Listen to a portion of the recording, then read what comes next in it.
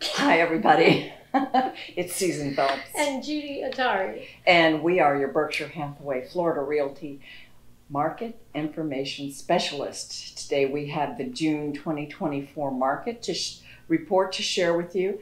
And we're going to answer a question that I had about what effect does the election have on, well, elections in general have on the real estate market. Or do they? Or do they? Well, cliffhanger. As well, we're going to talk about affordability and what you need to look out for in terms of, you know, making some plans ahead for buying your next home. Okay, so start out, let's look at Manatee County. The numbers. So Manatee County update for June 2024 compared to June 2023. Our single family home sales were down just a smidge at 4.1%.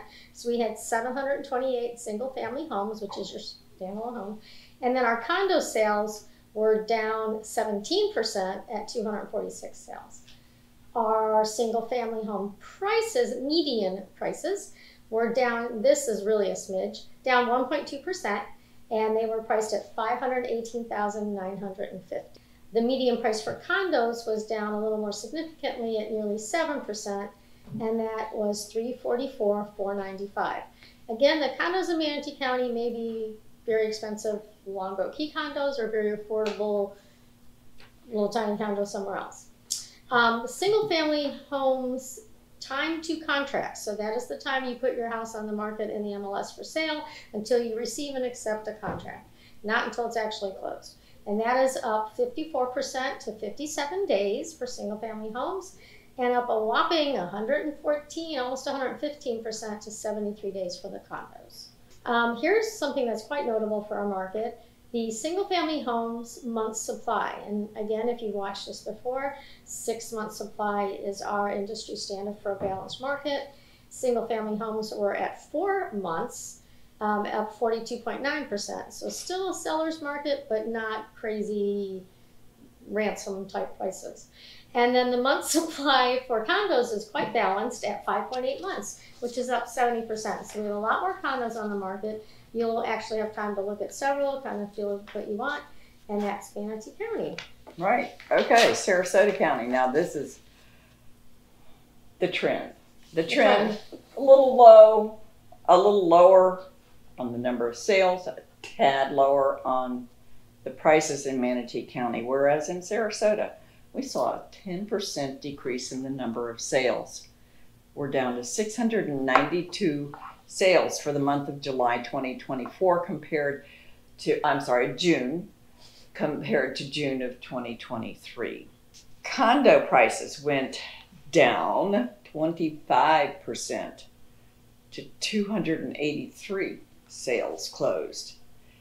And we also see a notable price decrease for the median sales price for single family homes, down 5.3%, $495. We see just a little bit of a decrease in the median price of condos, down to $384.60. And we're still seeing a rise in the days to contract. We went up to 50 days compared to last year, which is 117%. And we went up 68% from last year to 59 days for condos. We have 5 months of inventory, which is 56% higher than 2023. And we have 6.3 months of inventory in condos, which is up 80%. So, is this a trend? We think it might be, but we're going to need some more data in another month before we come to that conclusion.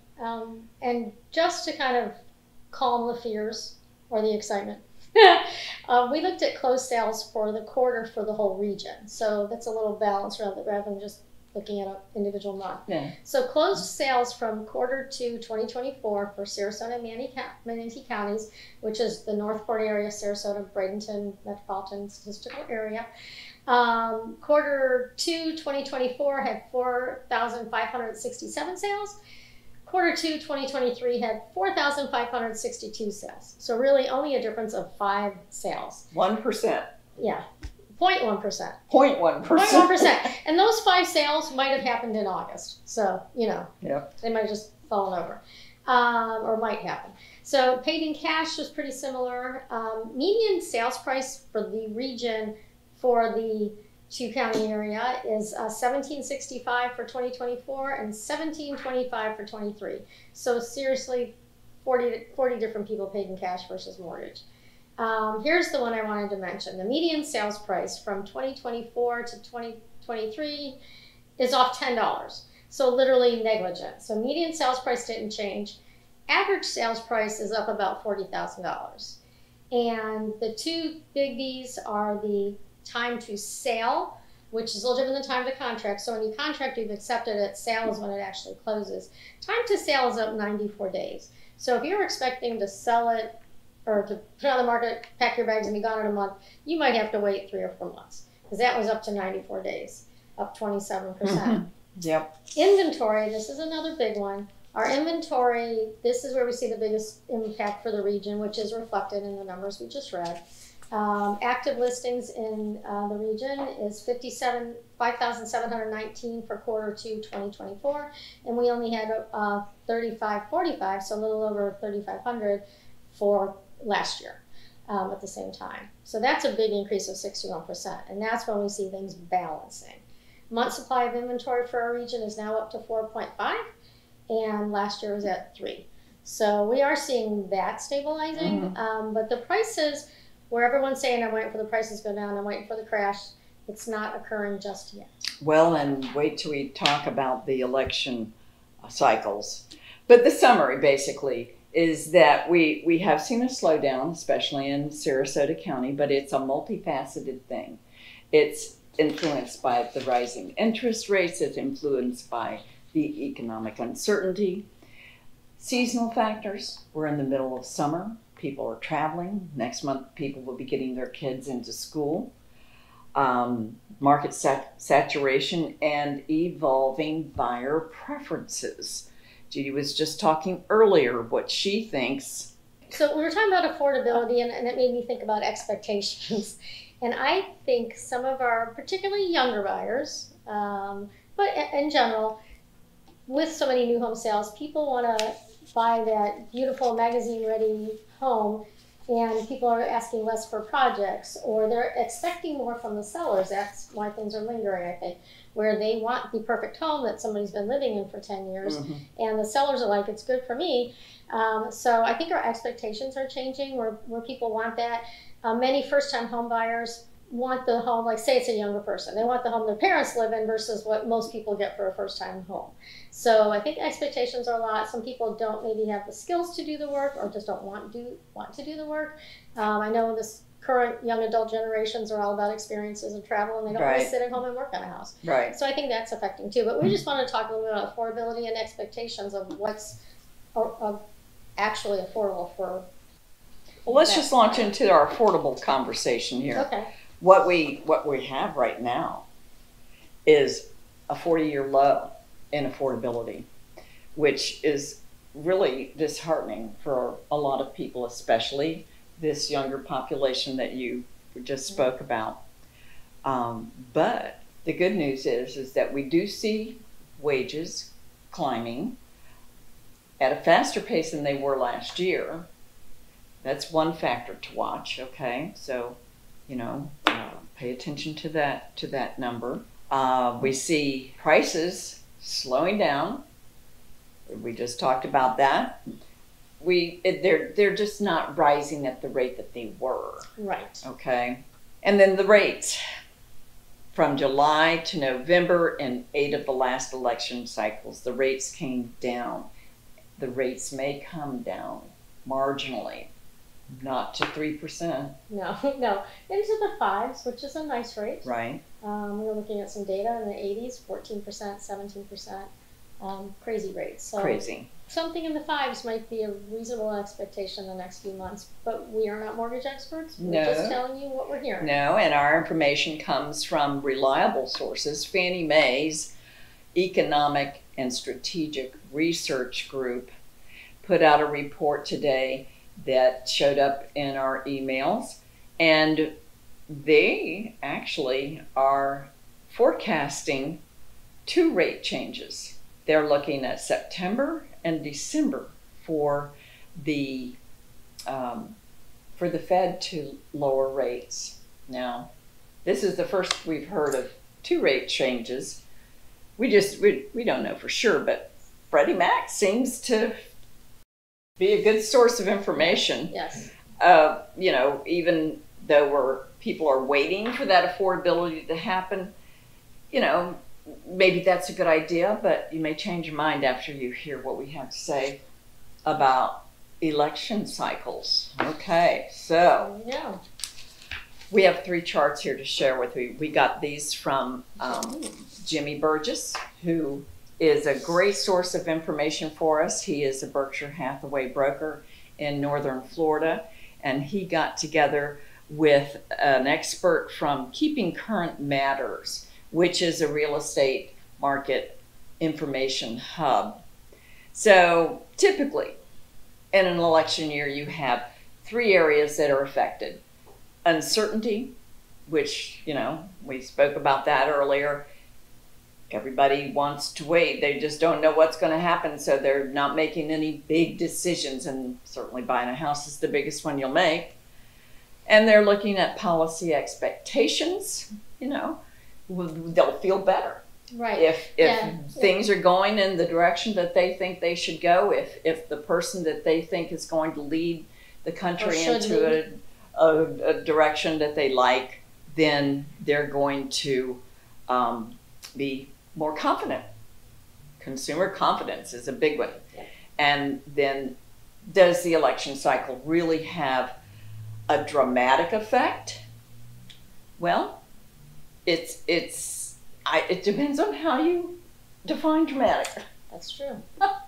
This first chart that you're looking at here, we're looking at a seasonal drop. Now, this is, mind you, nationwide information. Our seasonal drop doesn't happen in October and November. Those sales may be delayed if there is a drop. But the seasonal drop that they're talking about that typically occurs is about 10%. And then you can see by the chart that if it's an election year, it drops another 5%. So a 15% is a marginal slowdown considering the area and the time of the year. And they were talking about those being delayed. Like yes. Those purchases aren't never going to happen. They just may not happen during October, November, but right. they do see them picking up later. People just hold off because they're uncertain. Yes. So the second chart we have here is showing you that of the last 11 cycles, 9 showed an increase in the number of home sales. And the year following the election in the 4-year cycle is usually the best year for real estate in general. And, you know, that is shown by history, and that's what we have to predict the future. We're just saying historical data. We're not saying what's definitely going to happen. My crystal ball's been broken for a while. Mine's very cloudy. So what about prices? How are prices affected by an election year? The data we're seeing shows prices of existing homes, so resale homes, in 7 of the last 8 4-year election cycles shows increase in home prices in the year following the election. So if this holds true, we would hope in 2025 we will see an increase in the resale prices. Right. And then new home prices, which data on new homes a little different game. In 9 of the last 11 election cycles, new home prices increased. There is an exception in 2008. in 2008 also had the influence of the banking crisis, so we're not sure how you take that. Right. And then mortgage rates went down leading up to elections, like we were talking those 2 months prior. So 8 of the last 11 cycles, mortgage rates have decreased prior to election. So that kind of backs up the idea that the Fannie Mae group has about that September decrease. Maybe it's going to be October. Right. But we're going to wait for that December one, see how it goes there. So there's something fun to talk about. Yeah.